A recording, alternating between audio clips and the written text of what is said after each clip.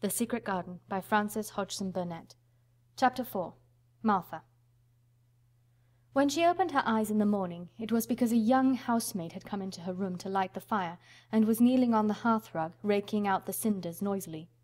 Mary lay and watched her for a few moments, and then began to look about the room. She had never seen a room at all like it, and thought it curious and gloomy. The walls were covered with tapestry with a forest scene embroidered on it. There were fantastically dressed people under the trees, and in the distance there was a glimpse of the turrets of a castle. There were hunters and horses and dogs and ladies. Mary felt as if she were in the forest with them. Out of a deep window she could see a great climbing stretch of land which seemed to have no trees on it, and to look rather like an endless, dull, purplish sea.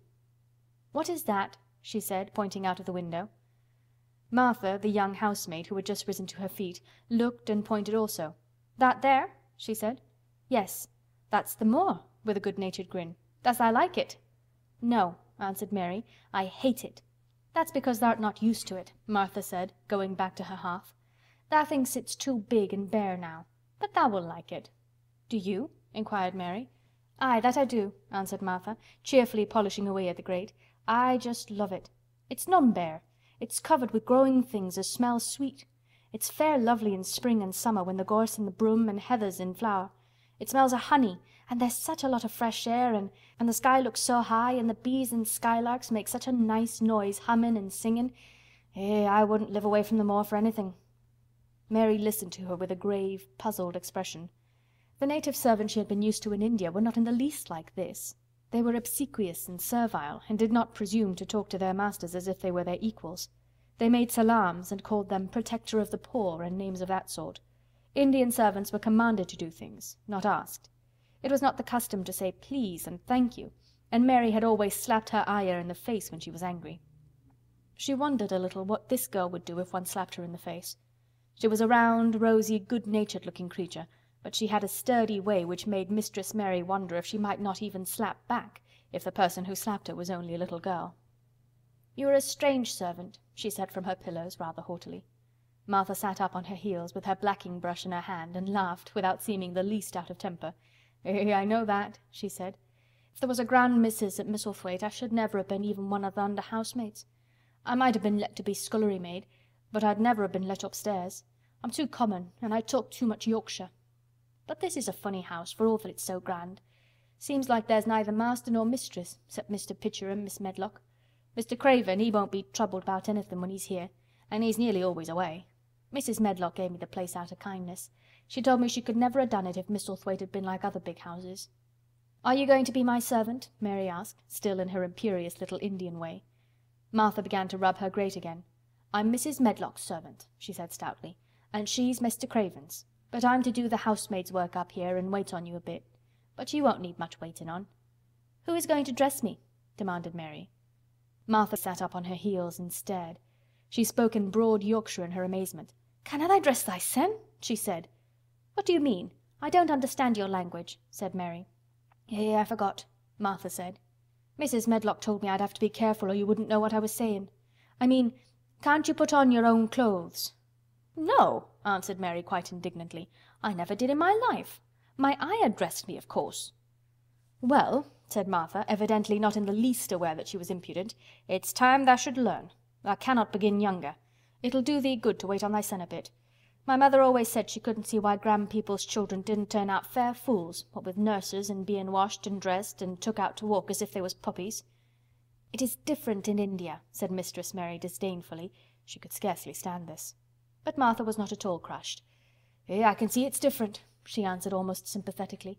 "I dare say it's because there's such a lot of blacks there instead of respectable white people. When I heard you was coming from India I thought you was a black too." Mary sat up in bed furious. "What?" she said. "What? You thought I was a native! You daughter of a pig!" Martha stared and looked hot. "Who are you calling names?" she said. "You needn't be so vexed. That's not the way for a young lady to talk. I've nothing against the blacks. When you read about 'em in tracts, they're always very religious. You always read as a black's a man and a brother. I have never seen a black, and I was fair pleased to think I was going to see one close. When I come in to light your fire this morning, I crept up to your bed and pulled the cover back careful to look at you. And there you was. disappointedly.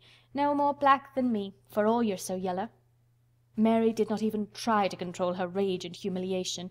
"You thought I was a native! You dared! You don't know anything about natives! They're not people, they're servants who must salaam to you! You know nothing about India! You know nothing about anything!"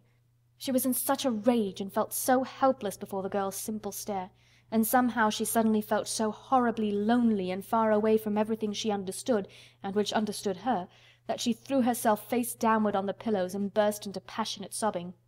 She sobbed so unrestrainedly that good-natured Yorkshire Martha was a little frightened and quite sorry for her. She went to the bed and bent over her.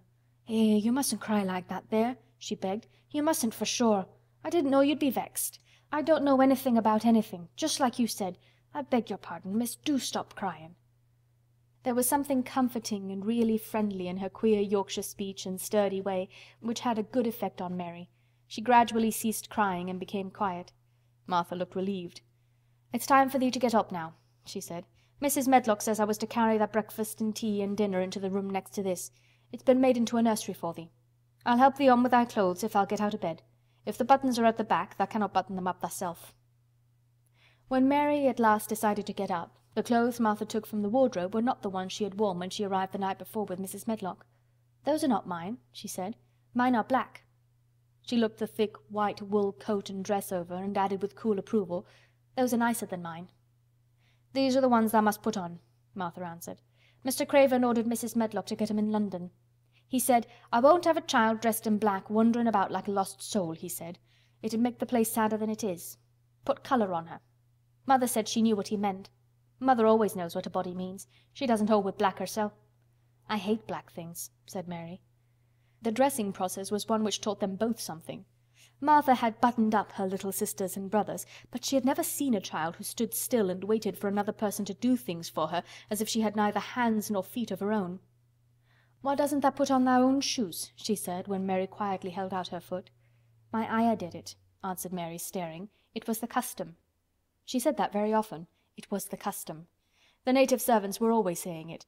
If one told them to do a thing their ancestors had not done for 1,000 years, they gazed at one mildly and said, "It is not the custom," and one knew that was the end of the matter. It had not been the custom that Mistress Mary should do anything but stand and allow herself to be dressed like a doll, but before she was ready for breakfast she began to suspect that her life at Misselthwaite Manor would end by teaching her a number of things quite new to her. Things such as putting on her own shoes and stockings, and picking up things she let fall. If Martha had been a well-trained, fine young lady's maid, she would have been more subservient and respectful, and would have known that it was her business to brush hair and button boots and pick things up and lay them away. She was, however, only an untrained Yorkshire rustic, who had been brought up in a moorland cottage with a swarm of little brothers and sisters, who had never dreamed of doing anything but waiting on themselves and on the younger ones, who were either babies in arms or just learning to totter about and tumble over things. If Mary Lennox had been a child who was ready to be amused, she would perhaps have laughed at Martha's readiness to talk, but Mary only listened to her coldly and wondered at her freedom of manner. At first she was not at all interested, but gradually, as the girl rattled on in her good-tempered, homely way, Mary began to notice what she was saying. You should see 'em all," she said. "There's 12 of us, and my father only gets 16 shilling a week. I can tell you my mother's put to it to get porridge for 'em all. They tumble about on the moor and play there all day, and mother says the air of the moor fattens 'em. She says she believes they eat the grass same as the wild ponies do. Our Dickon, he's 12 years old, and he's got a young pony he calls his own." "Where did he get it?" asked Mary. "He found it on the moor with its mother when it was a little un, and began to make friends with it and give it bits of bread and pluck young grass for it. And it got to like him, so it follows him about and it lets him get on its back. Dickon's a kind lad, and animals likes him." Mary had never possessed an animal pet of her own, and had always thought she should like one, so she began to feel a slight interest in Dickon, and as she had never before been interested in anyone but herself, it was the dawning of a healthy sentiment. When she went into the room which had been made into a nursery for her, she found that it was rather like the one she had slept in. It was not a child's room, but a grown-up person's room, with gloomy old pictures on the walls and heavy old oak chairs. A table in the centre was set with a good substantial breakfast. But she had always had a very small appetite, and she looked with something more than indifference at the first plate Martha set before her. "I don't want it," she said. "Thou doesn't want thy porridge?" Martha exclaimed incredulously. "No." "Thou doesn't know how good it is. Put a bit of treacle on it, or a bit of sugar," "I don't want it," repeated Mary. "Eh," said Martha. "I can't abide to see good victuals go to waste. If our children was at this table they'd clean it bare in 5 minutes." "Why?" said Mary coldly. "Why?" echoed Martha. "Because they scarce ever had their stomachs full in their lives. They're as hungry as young hawks and foxes." "I don't know what it is to be hungry," said Mary with the indifference of ignorance. Martha looked indignant. "Well, it would do thee good to try it. I can see that plain enough," she said outspokenly. "I've no patience with folk as sits and just stares at good bread and meat. My word, don't I wish Dickon and Phil and Jane and the rest of them had what's here under their pinafores." "Why don't you take it to them?" suggested Mary. "It's not mine," answered Martha stoutly. "And this isn't my day out. I get my day out once a month, same as the rest. Then I go home and clean up for Mother and give her a day's rest." Mary drank some tea and ate a little toast and some marmalade. "You wrap up warm and run out and play, you," said Martha. "It'll do you good and give you some stomach for your meat." Mary went to the window. There were gardens and paths and big trees, but everything looked dull and wintry. "Out? Why should I go out on a day like this?" "Well, if thou doesn't go out thou'lt have to stay in. And what has thou got to do?" Mary glanced about her. There was nothing to do. When Mrs. Medlock had prepared the nursery, she had not thought of amusement. Perhaps it would be better to go out and see what the gardens were like. "Who will go with me?" she inquired. Martha stared. "You'll go by yourself," she answered. "You'll have to learn to play like other children does when they haven't got sisters and brothers. Our Dickon goes off on the moor by himself and plays for hours. That's how he made friends with the pony. He's got sheep on the moor that knows him, and birds as comes and eats out of his hand. However little there is to eat, he always saves a bit of his bread to coax his pets." It was really this mention of Dickon which made Mary decide to go out, though she was not aware of it. There would be birds outside, though they would not be ponies or sheep. They would be different from the birds in India, and it might amuse her to look at them. Martha found her coat and hat for her, and a pair of stout little boots, and she showed her her way downstairs. "If thou goes round that way thou'll come to the gardens," she said, pointing to a gate in a wall of shrubbery. "There's lots of flowers in summer time, but there's nothing bloomin' now." She seemed to hesitate a second before she added, "One of the gardens is locked up. No one has been in it for 10 years." "Why?" asked Mary in spite of herself. Here was another locked door added to the 100 in the strange house. "Mr. Craven had it shut when his wife died so sudden. He won't let no one go inside. It was her garden. He locked the door and dug a hole and buried the key.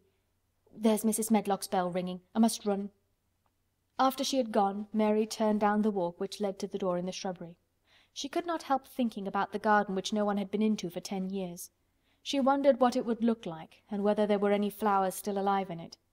When she had passed through the shrubbery gate, she found herself in great gardens, with wide lawns and winding walks with clipped borders. There were trees and flower beds and evergreens clipped into strange shapes, and a large pool with an old grey fountain in its midst. But the flower beds were bare and wintry, and the fountain was not playing. This was not the garden which was shut up. How could a garden be shut up? You could always walk into a garden. She was just thinking this when she saw that, at the end of the path she was following, there seemed to be a long wall with ivy growing over it. She was not familiar enough with England to know that she was coming upon the kitchen gardens where the vegetables and fruit were growing. She went toward the wall and found that there was a green door in the ivy, and that it stood open. This was not the closed garden evidently, and she could go into it. She went through the door and found that it was a garden with walls all around it, and that it was only one of several walled gardens which seemed to open into one another. She saw another green door revealing bushes and pathways between beds containing winter vegetables. Fruit trees were trained flat against the wall, and over some of the beds there were glass frames. The place was bare and ugly enough, Mary thought, as she stood and stared about her. It might be nicer in summer when things were green, but there was nothing pretty about it now. Presently an old man with a spade over his shoulder walked through the door leading from the second garden. He looked startled when he saw Mary, and then touched his cap. He had a surly old face, and did not seem at all pleased to see her. But then she was displeased with his garden, and wore her quite contrary expression, and certainly did not seem at all pleased to see him. "What is this place?" she asked. "One of the kitchen gardens," he answered. "What is that?" said Mary, pointing through the other green door. "Another of 'em," shortly. "There's another on t'other side of the wall, and there's th' orchard t'other side of that." "Can I go in them?" asked Mary. "If tha likes, but there's nowt to see." Mary made no response. She went down the path and through the second green door. There she found more walls and winter vegetables and glass frames, But in the second wall there was another green door, and it was not open. Perhaps it led into the garden which no one had seen for 10 years. As she was not at all a timid child, and always did what she wanted to do, Mary went to the green door and turned the handle. She hoped the door would not open, because she wanted to be sure she had found the mysterious garden, but it did open quite easily, and she walked through it and found herself in an orchard.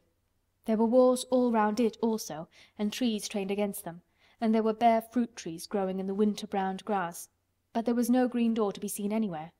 Mary looked for it, and yet when she had entered the upper end of the garden she had noticed that the wall did not seem to end with the orchard, but to extend beyond it as if it enclosed a place at the other side. She could see the tops of trees above the wall, and when she stood still she saw a bird with a bright red breast sitting on the topmost branch of one of them, and suddenly he burst into his winter song, almost as if he had caught sight of her and was calling to her. She stopped and listened to him, and somehow his cheerful, friendly little whistle gave her a pleased feeling. Even a disagreeable little girl may be lonely, and the big closed house and big bare moor and big bare gardens had made this one feel as if there was no one left in the world but herself. If she had been an affectionate child, who had been used to being loved, she would have broken her heart, but even though she was Mistress Mary quite contrary, she was desolate, and the bright-breasted little bird brought a look into her sour little face which was almost a smile. She listened to him until he flew away. He was not like an Indian bird, and she liked him, and wondered if she should ever see him again. Perhaps he lived in the mysterious garden and knew all about it. Perhaps it was because she had nothing whatever to do that she thought so much of the deserted garden. She was curious about it, and wanted to see what it was like. Why had Mr. Archibald Craven buried the key? If he had liked his wife so much, why did he hate her garden? She wondered if she should ever see him, but she knew that if she did she should not like him, and he would not like her, and that she should only stand and stare at him and say nothing, though she should be wanting dreadfully to ask him why he had done such a queer thing. "People never like me, and I never like people," she thought, "and I can never talk as the Crawford children could. They were always talking and laughing and making noises." She thought of the robin and of the way he seemed to sing his song at her, and as she remembered the tree-top he perched on, she stopped rather suddenly on the path. "I believe that tree was in the secret garden. I feel sure it was," she said. "There was a wall round the place, and there was no door." She walked back into the first kitchen garden she had entered, and found the old man digging there. She went and stood beside him and watched him a few moments in her cold little way. He took no notice of her, and so at last she spoke to him. "I've been into the other gardens," she said. "There was nothing to prevent thee," he answered crustily. "I went into the orchard." "There was no dog at the door to bite thee," he answered. "There was no door there into the other garden," said Mary. "What garden?" he said in a rough voice, stopping his digging for a moment. "The one on the other side of the wall," answered Mistress Mary. "There are trees there. I saw the tops of them. A bird with a red breast was sitting on one of them, and he sang." To her surprise, the surly old weather-beaten face actually changed its expression. A slow smile spread over it, and the garden looked quite different. It made her think that it was curious how much nicer a person looked when he smiled. She had not thought of it before. He turned about to the orchard side of his garden and began to whistle, a low, soft whistle. She could not understand how such a surly man could make such a coaxing sound. Almost the next moment a wonderful thing happened. She heard a soft little rushing flight through the air, and it was the bird with the red breast flying to them, and he actually alighted on the big clod of earth quite near to the gardener's foot. "Here he is," chuckled the old man, and then he spoke to the bird as if he was speaking to a child. "Where has thou been, thou cheeky little beggar?" he said. "I have not seen thee before today. Has thou begun thy courting this early in the season? Thou'rt too forrard." The bird put his tiny head on one side and looked up at him with his soft, bright eye, which was like a black dewdrop. He seemed quite familiar, and not the least afraid. He hopped about and pecked the earth briskly, looking for seeds and insects. It actually gave Mary a queer feeling in her heart, because he was so pretty and cheerful, and seemed so like a person. He had a tiny plump body and a delicate beak, and slender delicate legs. "Will he always come when ye call him?" she asked, almost in a whisper. "Aye, that he will. I've knowed him since he was a fledgling. He come out o' the nest into the garden, and when he first flew over the wall he was too weak to fly back for a few days, and we got friendly. When he went over the wall again the rest of the brood was gone, and he was lonely and he come back to me." "What kind of a bird is he?" Mary asked. "Doesn't tha know? He's a robin redbreast, and they're the friendliest, curiousest birds alive. They're almost as friendly as dogs, if you know how to get on with them. Watch him pecking about there and looking round at us now and again. He knows we're talking about him." It was the queerest thing in the world to see the old fellow. He looked at the plump little scarlet waistcoated bird as if he were both proud and fond of him. "He's a conceited one," he chuckled. "He likes to hear folk talk about him. And curious, bless me, there never was his like for curiosity and meddling. He's always coming to see what I'm planting. He knows all the things Mester Craven never troubles hisself to find out. He's the head gardener, he is." The robin hopped about busily pecking the soil, and now and then stopped and looked at them a little. Mary thought his black dewdrop eyes gazed at her with great curiosity. It really seemed as if he were finding out all about her. The queer feeling in her heart increased. "Where did the rest of the brood fly to?" she asked. "There's no knowing. The old ones turn 'em out of their nest and make 'em fly and they're scattered before you know it. This one was a knowing one, and he knew he was lonely." Mistress Mary went a step nearer to the robin and looked at him very hard. "I'm lonely," she said. She had not known before that this was one of the things which made her feel sour and cross. She seemed to find it out when the robin looked at her and she looked at the robin. The old gardener pushed his cap back on his bald head and stared at her a minute. "Art thou the little wench from India?" he asked. Mary nodded. "Then no wonder thou'rt lonely. Thou'lt be lonelier before thou's done," he said. He began to dig again, driving his spade deep into the rich, black garden soil, while the robin hopped about very busily employed. "What is your name?" Mary inquired. He stood up to answer her. "Ben Weatherstaff," he answered, and then he added with a surly chuckle, "I'm lonely mysel', except when he's with me," and he jerked his thumb toward the robin. "He's the only friend I've got." "I have no friends at all," said Mary. "I never had. My Ayah didn't like me, and I never played with anyone." It is a Yorkshire habit to say what you think with blunt frankness, and old Ben Weatherstaff was a Yorkshire moorman. "Tha and me are a good bit alike," he said. "We was wove out of the same cloth. We're neither of us good looking, and we're both of us as sour as we look. We've got the same nasty tempers, both of us, I'll warrant." This was plain speaking, and Mary Lennox had never heard the truth about herself in her life. Native servants always salaamed and submitted to you, whatever you did. She had never thought much about her looks, but she wondered if she was as unattractive as Ben Weatherstaff, and she also wondered if she looked as sour as he had looked before the robin came. She actually began to wonder also if she was nasty-tempered. She felt uncomfortable. Suddenly a clear, rippling little sound broke out near her, and she turned round. She was standing a few feet from a young apple tree, and the robin had flown onto one of its branches and had burst out into a scrap of song. Ben Weatherstaff laughed outright. "What did he do that for?" asked Mary. "He's made up his mind to make friends with thee," replied Ben. "Dang me if he hasn't took a fancy to thee." "To me?" said Mary, and she moved toward the little tree softly and looked up.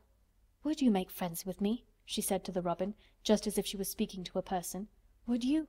And she did not say it either in her hard little voice or in her imperious Indian voice, but in a tone so soft and eager and coaxing that Ben Weatherstaff was as surprised as she had been when she heard him whistle. "Why," he cried out, "tha said that as nice and human as if thou was a real child instead of a sharp old woman. Thou said it almost like Dickon talks to his wild things on the moor." "Do you know Dickon?" Mary asked, turning round rather in a hurry. "Everybody knows him. Dickon's wandering about everywhere. The very blackberries and heather bells knows him. I warrant the foxes show him where their cubs lies, and the skylarks doesn't hide their nests from him." Mary would have liked to ask some more questions. She was almost as curious about Dickon as she was about the deserted garden. But just that moment the robin, who had ended his song, gave a little shake of his wings, spread them, and flew away. He had made his visit and had other things to do. "He has flown over the wall!" Mary cried out, watching him. "He has flown into the orchard! He has flown across the other wall, into the garden where there is no door!" "He lives there," said old Ben. "He came out of the egg there. If he's courtin', he's making up to some young madam of the robin that lives among the old rose trees there." "Rose trees?" said Mary. "Are there rose trees?" Ben Weatherstaff took up his spade again and began to dig. "There was 10 year ago," he mumbled. "I should like to see them," said Mary. "Where is the green door? There must be a door somewhere."